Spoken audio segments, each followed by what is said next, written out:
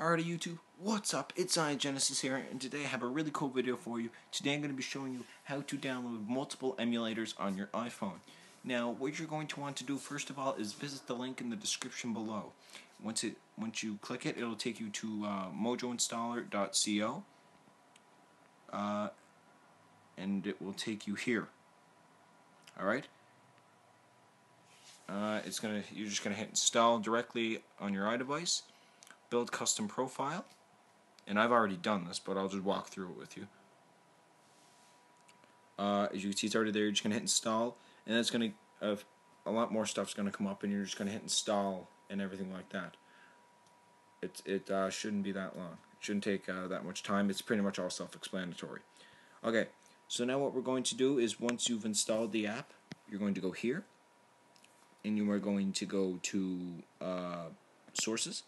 Official Mojo repo, and as you can see, all the apps are going to come up here, but we're going to want Gamepad, and we're just going to hit install. And now once it installs, you're going to go to settings, date and time, and you know what you're going to do, set it all the way back to 2012, turns that automatically off, and yeah. Once it downloads, if it tells you it's not verified, set the date back to 2016 as soon as it downloads, because it works in 2016. Set the date back automatically. Come over to settings, general, profiles and device management, whichever one it was. I think it's Fuso Jadien, and just hit verify. And once it's verified, the app's ready. Now please be aware it will take some time for it to download.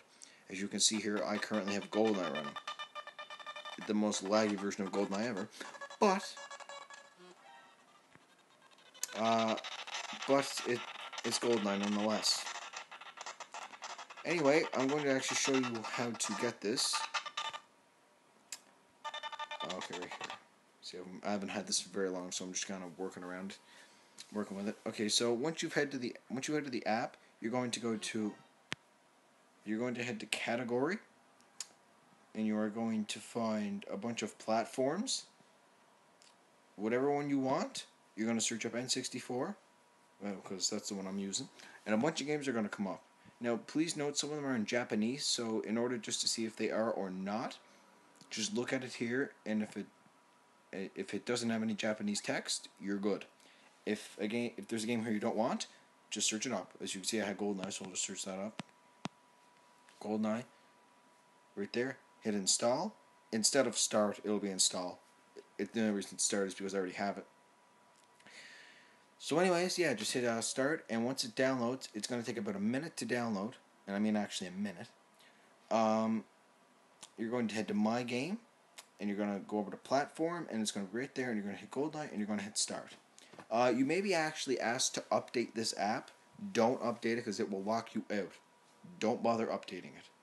So yeah, guys, that's pretty much how to play multi emulators on your iPhone.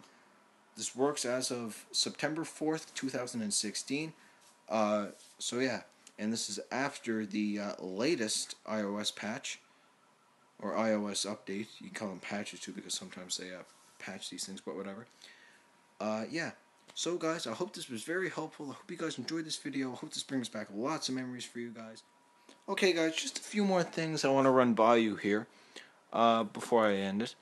I just want to let you guys know that you need to have a very current iPhone, like an iPhone 6 or an iPhone 5. Maybe not even an iPhone 5 actually.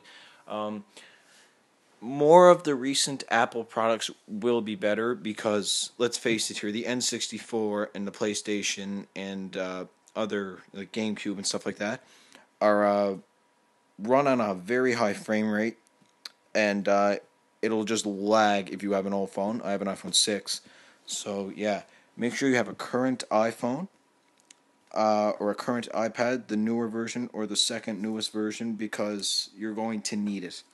Because otherwise the game will just lag. It won't work good on an old phone. Now, the same cannot be said for the Game Boy emulators and stuff like that, because they will run on pretty much all the devices. They'll run pretty good, because they don't run at a very high frame rate. Yeah. So that's pretty much the only thing I needed to tell you guys. And also, during the last clip there, if the controller looked really messed up, just flip it on landscape and it'll be fine. Preferably, you want to get this on an iPad because bigger screen, obviously. But anyways, you can get it on an iPhone. It works. So yeah, guys, that's pretty much it. Just wanted to run that by you and just clear everything up. All right, guys. So see you all later. I hope this works for you.